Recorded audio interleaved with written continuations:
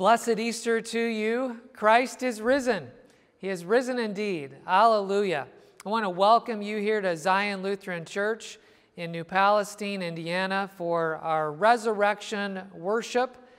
It is so good to be with you. I want to share a brief announcement before we begin that if you're interested in dropping anything off at the church or picking something up, that Mondays from 9 a.m. to 6 p.m., you can come to the back of the church, the stained glass doors, and if there's something you want to either drop off or pick up, someone will be there for you. You can stay in your car, and we'll take care of whatever you need. So again, welcome here. I have to tell you, I was surprised when I showed up today to see all of your faces here in the sanctuary. But what a joy. And what a reminder to us that we are all together in the Lord, gathered around worship, gathered around God's good promises in the resurrection of Jesus Christ. Let us worship together this morning.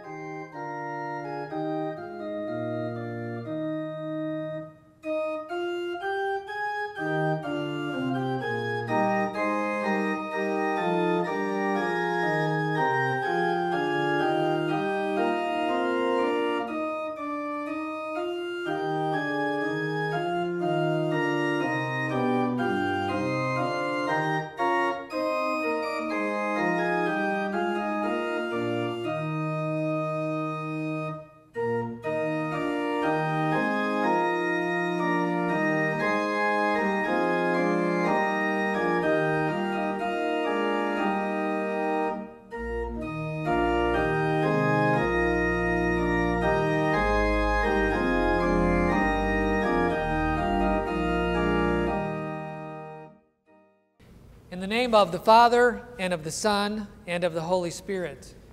Amen. Christ is risen. He is risen indeed. Alleluia. The stone is rolled away. Look, the tomb is empty. O death, where is your sting? O grave, where is your victory? Thanks be to God, who gives us the victory through Jesus Christ our Lord. Christ is risen. He is risen indeed. Alleluia. Alleluia.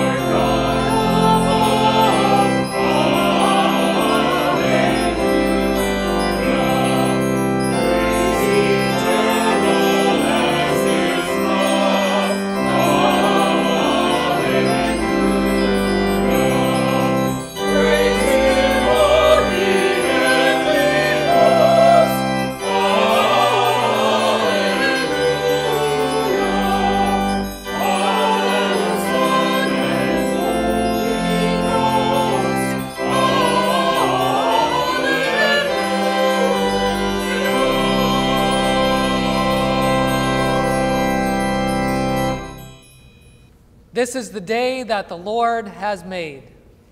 Let us rejoice and be glad in it. I know that my Redeemer lives. And that in the end I shall see him face to face. The Lord has made this day one for rejoicing and gladness because he has destroyed death. We pause in our rejoicing because our sin caused so much pain and agony for Jesus. Assured of the Father's acceptance of Christ's sacrifice for us, let us confess our sins to God our Father. O Almighty God, merciful Father, most merciful God, we confess that we are by nature sinful and unclean. We have sinned against you in thought, word, and deed, by what we have done and by what we have left undone. We have not loved you with our whole heart. We have not loved our neighbors as ourselves. We justly deserve your present and eternal punishment. For the sake of your Son, Jesus Christ, have mercy upon us.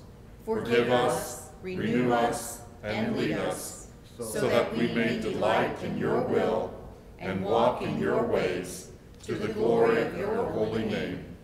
Amen. The sting of death is sin, and the power of sin is in the law. But thanks be to God who gives us the victory through our Lord Jesus Christ. As a called and ordained servant of the crucified and risen Christ, and by his authority, I therefore forgive you all of your sins in the name of the Father, and of the Son, and of the Holy Spirit. Amen.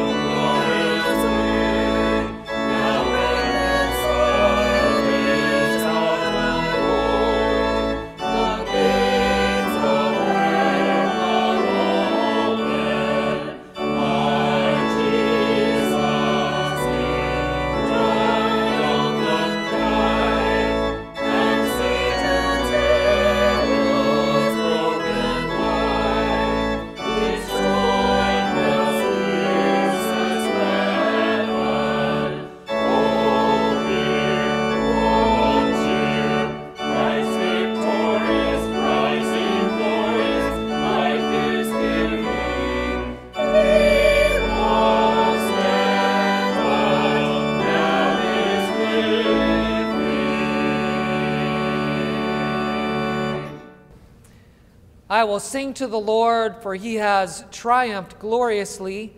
The horse and his rider he has thrown into the sea. The Lord is my strength and my song, and he has become my salvation.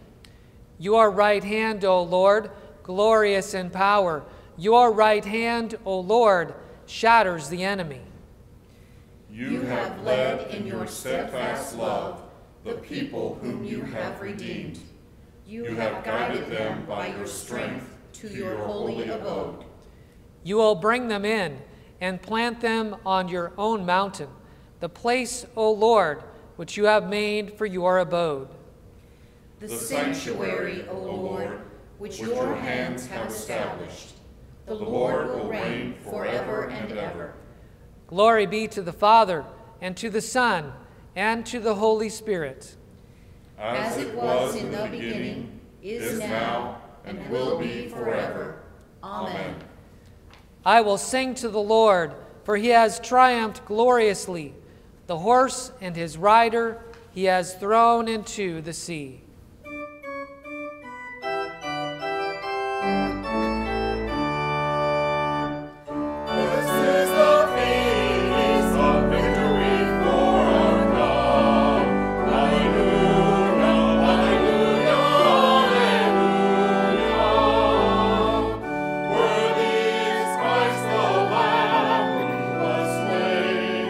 Whose blood set us free to be people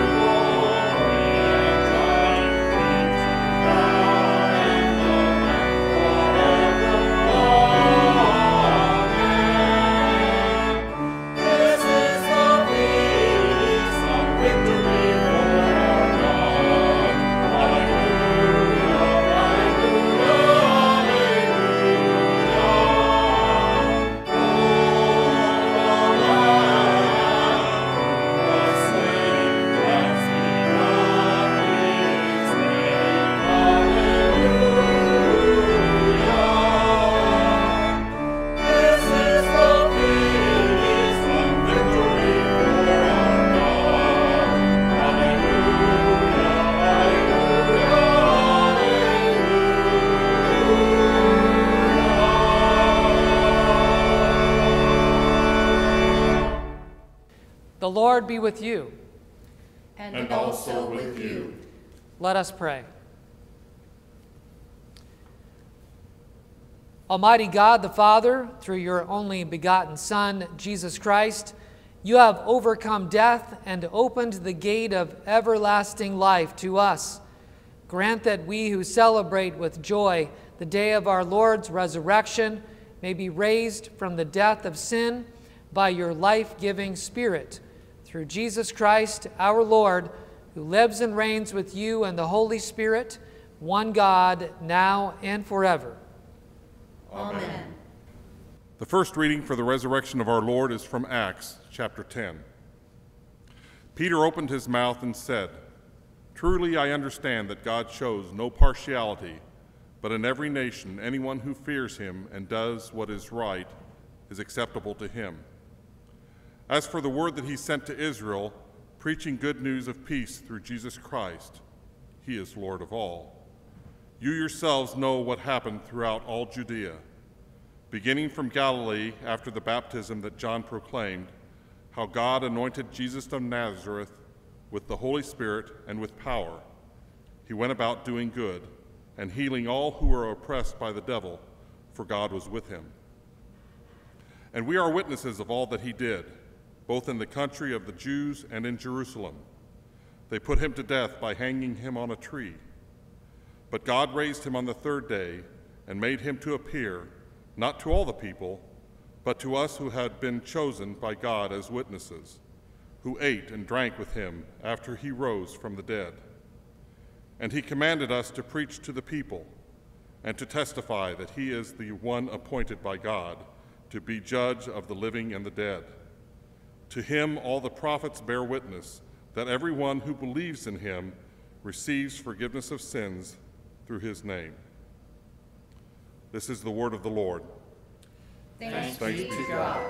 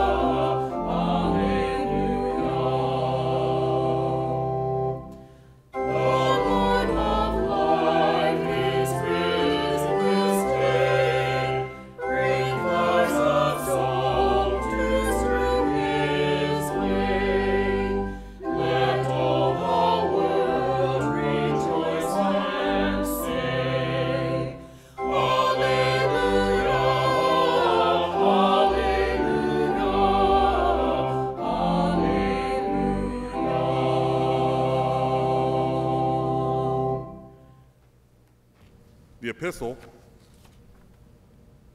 comes from the third chapter of Colossians, beginning at the first verse. "If you then have been raised with Christ, seek the things that are above, where Christ is, seated at the right hand of God. Set your minds on things that are above, not on things that are on earth. For you have died, and your life is hidden with Christ in God. When Christ, who is your life, appears, then you will also appear with him in glory." This is the word of the Lord. Thanks be to God.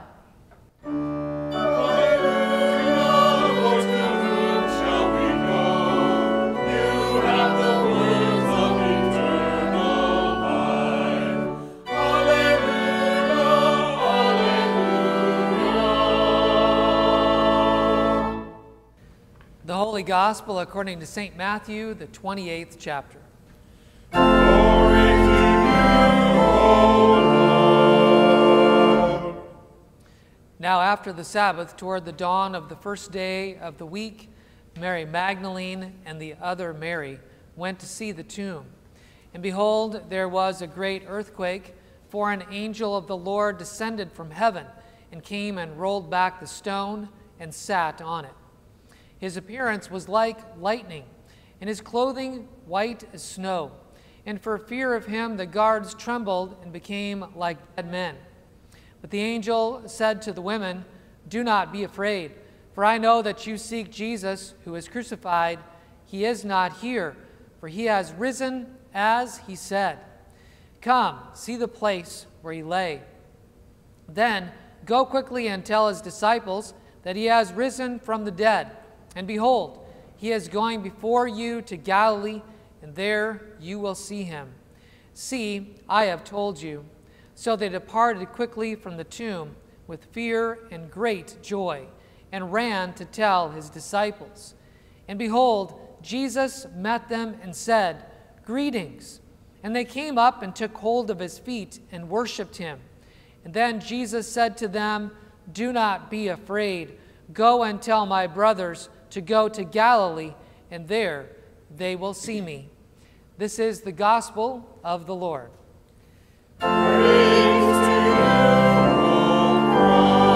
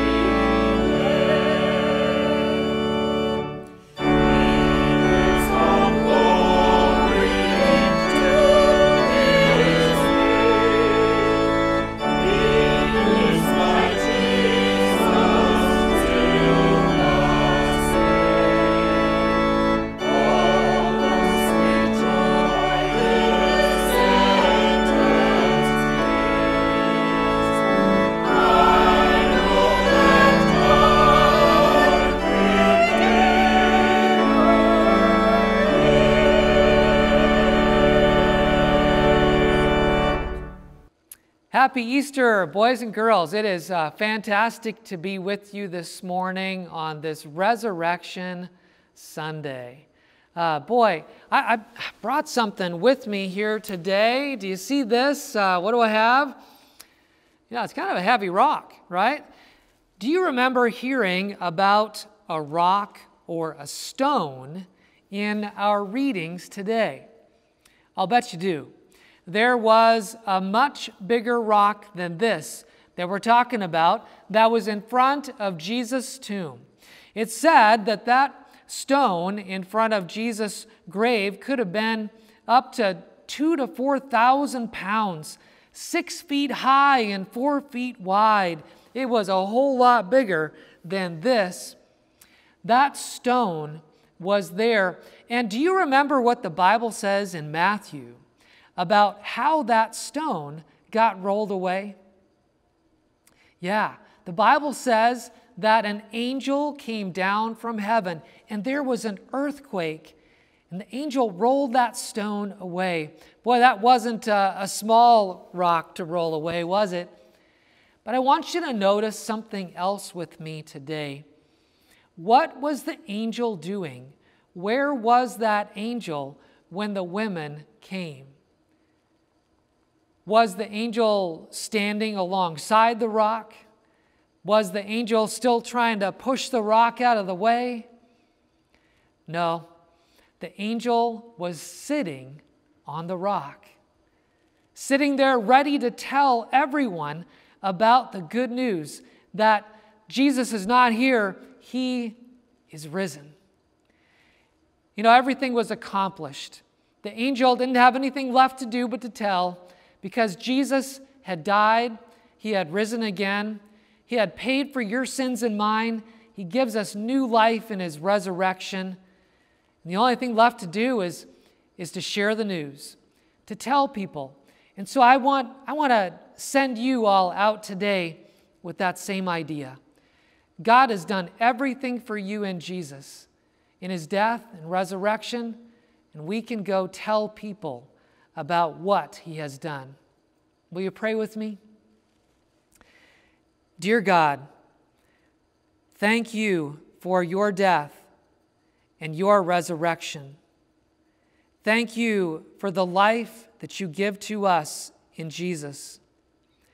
Help us to tell so many people about your power, about your glory, about the cross and the empty tomb. In Jesus' name we pray. Amen. Happy Easter, boys and girls. Christ is risen. He is risen indeed. Alleluia. That Easter greeting we've done here at Zion for years. It's centuries old, maybe even thousands of years old. Goes all the way back to that first Easter. We can hear it in Matthew chapter 28 as the angel is there to say, he's not here, he is risen. Even in Luke chapter 24, we read about Jesus on the road to Emmaus talking with those guys, and they run back to the disciples after they recognize Jesus, and they proclaim to the 11, he has arisen indeed. So as we go on here in worship, whenever I say Christ is risen, you can respond with, he is risen indeed. Alleluia. Christ is risen. Nice job. What wondrous words that we have to share on this blessed Easter. Christ's resurrection has changed history, changed your future. The resurrection has given us real hope, destroyed death, defeated the devil, and given us life. It is good to celebrate with you here today. A virus, a war, persecution, separation, earthquakes, famines, or hurricanes cannot stop the message of Christ is risen. We may not physically be here together today, but we are together in the Lord, in our risen Savior. I want to share with you a few things today that we can take away about the resurrection of Christ. The first thing that I'll share with you is this: the resurrection means separated no more. The resurrection means separated no more. In Matthew 28, we read about the women going to the tomb very early in the morning. They knew about that stone that was in front of the grave. They knew that that stone was very large. They knew that there would be soldiers guarding the pathway. They knew about a Roman seal upon that stone. Those Jewish women had no power or authority to move that stone away. It would probably seem impossible. Even in Mark chapter 16, we read that the women said, "Who will roll away the stone for us from the entrance of the tomb?" Seemingly impossible, but not impossible for God. For we know that an earthquake happened, the angel descended, and the stone is rolled away. Christ is risen. They were separated from Jesus, but no more. You know, there was a stone or a wall or a separation that happened so long ago back in the Garden of Eden. When Adam and Eve partook of that forbidden fruit, there was a wall that went up, the wall of hostility, the wall of sin, separating humanity from God. But God has taken away the stone. The stone has been rolled away. Your sin has been removed, and you now have life with God Almighty. On Sunday morning, August 13th, 1961, the leaders of what then was called the German Democratic Republic, or East Germany, gave the order for the border between East and West Berlin to be closed. This was the beginning of what would become the Berlin Wall. It was one of the more hated structures around the Cold War. August 13th would be remembered as Barbed Wire Sunday. When the wire and the walls went up, there would be a separation of family members from other family. People would lose their jobs on one side of the wall or the other. Many would lose their lives trying to escape to freedom. But you know what? What comes up must come down, because it was on November 9th, 1989. I remember that day. 7 o'clock in the evening, the order was given for the wall to come down, for the gate to be opened. By 10:45 that night, there were so many people gathered at that gate. The soldiers were overwhelmed, and they opened up the gates, and people flooded out into freedom on the west side. Today, Easter Sunday brings about an undoing of the wall of sin and death and the devil. Even the grave could not hold Jesus, and nothing can keep you out of the kingdom of God. Your sin has been paid. The resurrection is real. You have life. Jesus broke down the wall of sin and death by dying on Good Friday and rising on Easter Sunday. The earthquake that took place on Easter morning, the rolling away of the stone, brought about a change of history and your history. The wall of death and sin was broken down, so now I can walk and live with God each and every day.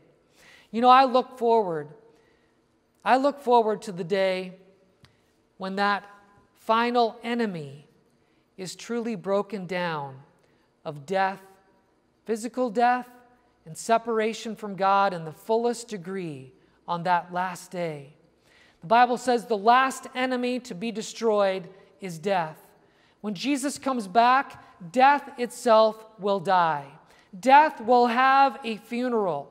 Death will be no more, and we will be reunited with all those who have gone before us. What a marvelous day, separated no more. My second point for you this morning is the resurrection means faith, not fear. Faith, not fear. I think about the time between Good Friday and Easter dawn. The disciples had so much loss that had taken place. They had seen Jesus hauled away, Jesus crucified, a bruised body, dead, placed in the tomb. So much sadness, so much uncertainty, so much fear. Would the Jewish leaders come after them next? What would tomorrow bring? How could they move forward? And then Easter dawn happened. The stone rolled away. Christ is risen. He is risen indeed. Alleluia. And new life begins. New hope is dawned. Tomorrow comes with a new future. And when we are confronted by something that we are not in control of, when something happens that we don't understand, oftentimes we can become afraid. One of the most common commands in the Bible is do not fear. Don't be afraid. There are all kinds of fears around us today. Fears that my loved ones will get the coronavirus.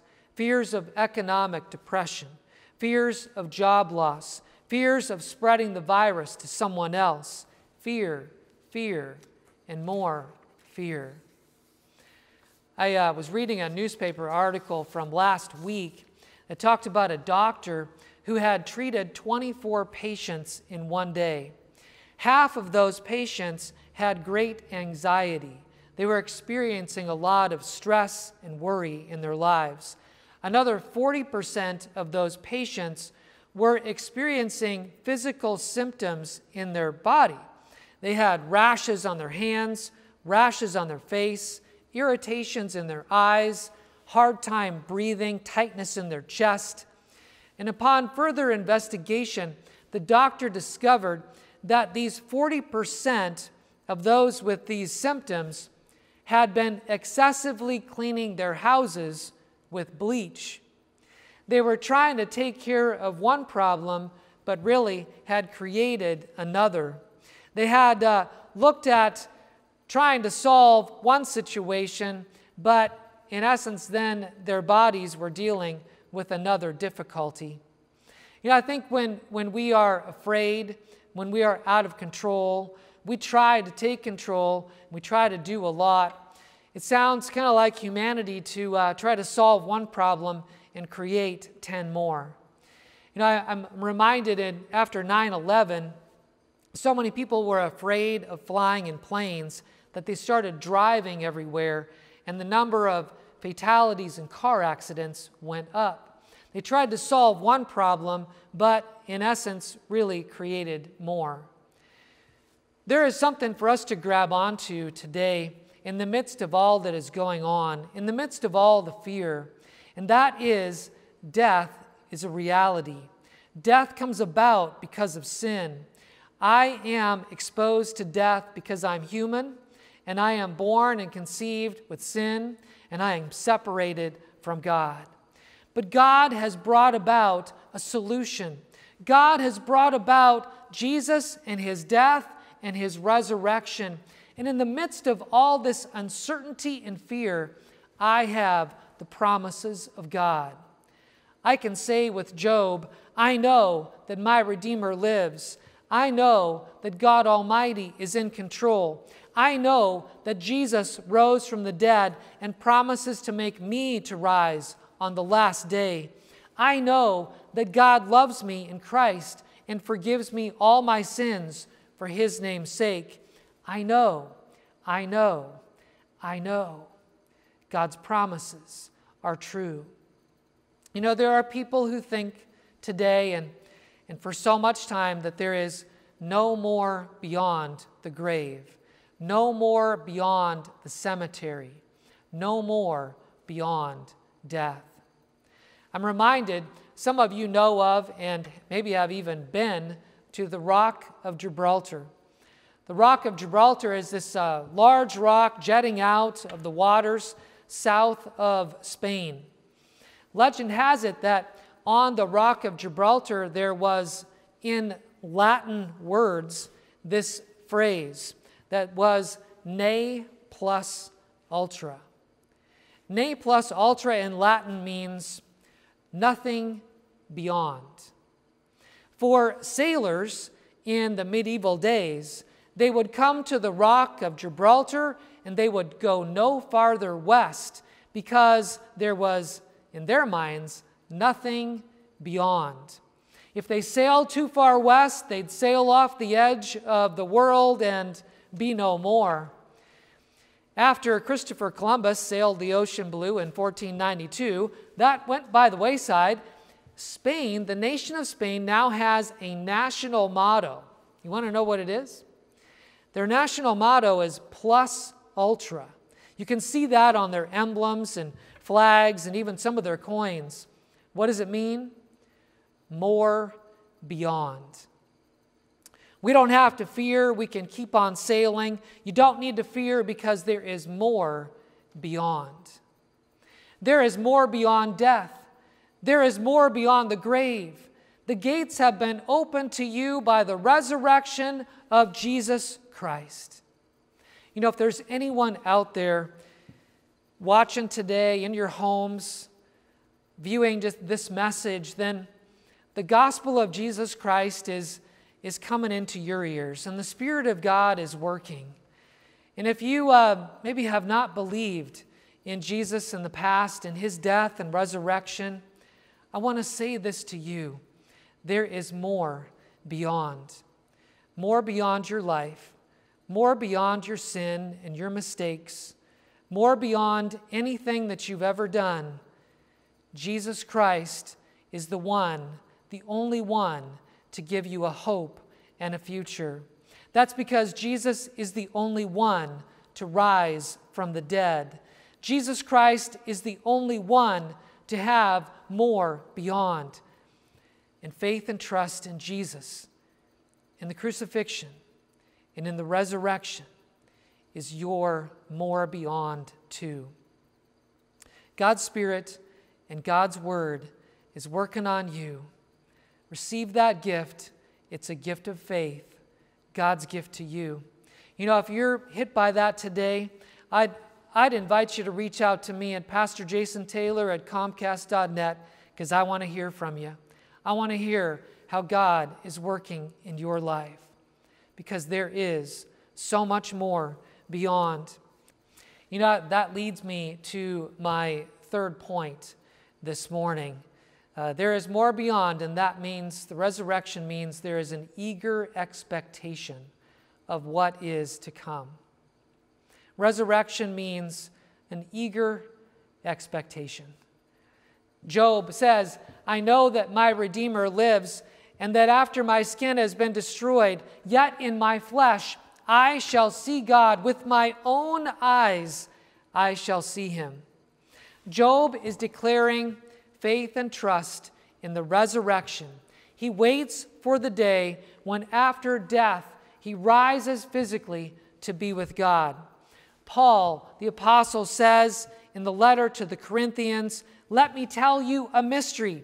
We shall not all sleep, but we will all be changed in the twinkling of an eye at the last trumpet, and we will be changed.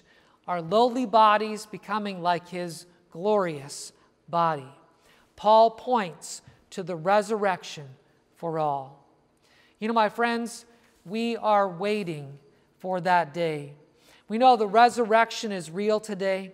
The resurrection gives you life today, but we are waiting for that time when our life is going to be revealed when Jesus returns. We are told to not set our minds on things of the earth, but to set our minds on things that are above. We are to set our minds on the forgiveness and the death and the resurrection that we have in Jesus Christ. We know that there is so much to look forward to. You know, I'm waiting for the day when we'll be able to gather together here in this place to receive the Lord's body and blood together at this altar. I'm waiting for the day when we will have Jesus returning in the sky, waiting for the day when we'll see Jesus face to face. I'm waiting for the day when we'll be reunited with all those who have gone before us, running up, giving those hugs, having those conversations, and being together forever. My friends, we are in a time of uncertainty and fear, a time of waiting. But as Christians, there is a difference for us. We know what is coming. We have a word on tomorrow. We possess a promise from God Almighty. It is resurrection life in Christ. No matter what happens to my bank account, my lung capacity, my job status, or my plans for tomorrow, I know that I will rise on the last day because Jesus rose on Easter Sunday. We may be surrounded by uncertainty and death, but we have the absolute truth of life forever with the Father in Christ Jesus. Christ is risen. He is risen indeed. Alleluia.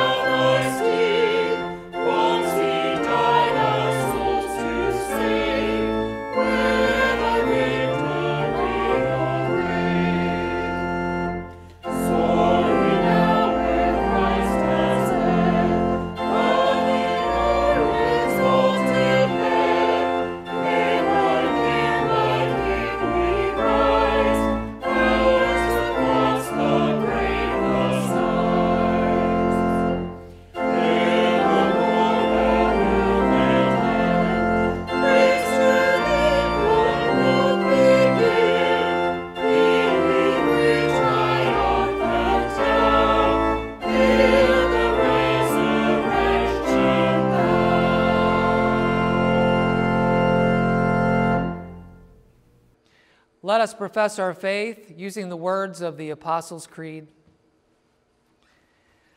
I believe in God the Father Almighty, maker of heaven and earth, and in Jesus Christ, his only Son, our Lord, who was conceived by the Holy Spirit, born of the Virgin Mary, suffered under Pontius Pilate, was crucified, died, and was buried. He descended into hell. The third day he rose again from the dead. He ascended into heaven and sits at the right hand of God the Father Almighty. From thence he will come to judge the living and the dead. I believe in the Holy Spirit, the holy Christian church, the communion of saints, the forgiveness of sins, the resurrection of the body, and the life everlasting. Amen. Rejoicing in the resurrection of our Lord and sharing in his peace, Let us pray to the Lord on behalf of ourselves and all people as they have need. O risen Savior, set free our tongues to confess your resurrection before a world still captive to sin and death. Give us courage to go to every place and to speak in every language the salvation won for us upon the cross and the hope granted to us of life that death cannot overcome. Lord, in your mercy. O risen Savior, make us to burn with the fire of your love, that we may love you above all things and love our neighbors as ourselves. Deliver us from fear and relieve the anxiety of our hearts, that we may live out fully the hope planted within us and the new lives we received in the waters of baptism. Lord, in your mercy. O risen Savior, hear us on behalf of our president, our governor, Congress, and all state and local elected officials. Guide them according to your word, that their labors of our nation's health and welfare may not be in vain, nor forgetful of the vulnerable, aging, and unemployed. Be with all medical, hospital workers, first responders, and last responders. Use them to bring health and peace to your people. Lord, in your mercy. O risen Savior, hear us on behalf of those who cry to you in any need, especially the sick, the suffering, the disabled, the wounded in spirit, those who suffer mental illness, and those in their last days on earth. We pray especially, Lord, that you would be with June Brutcher, Pastor Noel, Bob Waterman, Verna Reisner, Chris Randall, those impacted by this coronavirus, Phyllis Kenworthy. We pray for these and others on our hearts and minds this day. Grant them your grace according to their need. Sustain them in their afflictions, we pray, O Lord. And we ask also, Father, that you would bless little Rowan, born to Mindy Curtis, with your health and well-being, and bring her to the waters of baptism. Lord, in your mercy.